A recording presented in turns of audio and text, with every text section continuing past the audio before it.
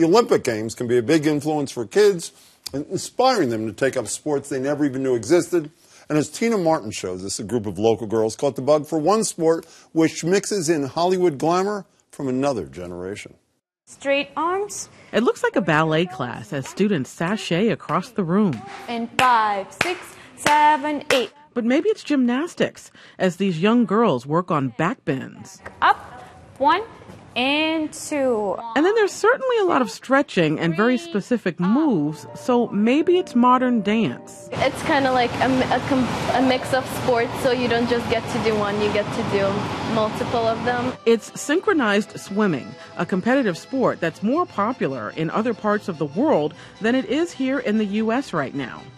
It's part of the Summer Olympics, and that's what caught the eye of Anouk Pierce-Boris, a 6th grader from Brookline. I was just like, wow, I really want to do that. It looks so much fun. My favorite team is the Spanish team, and they were just so, like, the makeup and the hair and everything they did was just so beautiful. 1, 2, up. About a year ago, close to a dozen girls started training and competing with help from coaches Tatiana Lisaviska and Jamie Olkin-Polkaro, who swam on the team at Wheaton College. We've had a lot of interest. We've also had a lot of success. We went to one competition last year, a novice competition, and we did incredibly well. We won a couple events. For many of us, synchronized swimming is associated with Esther Williams' glamorous movies from the 1940s and 50s.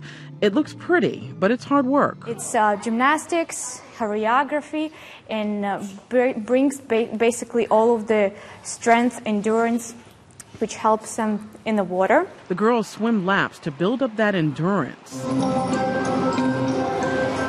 And they practice their routines on land to perfect their timing and synchronization. Then it's into the pool, where they spin, flip, swim, and dance.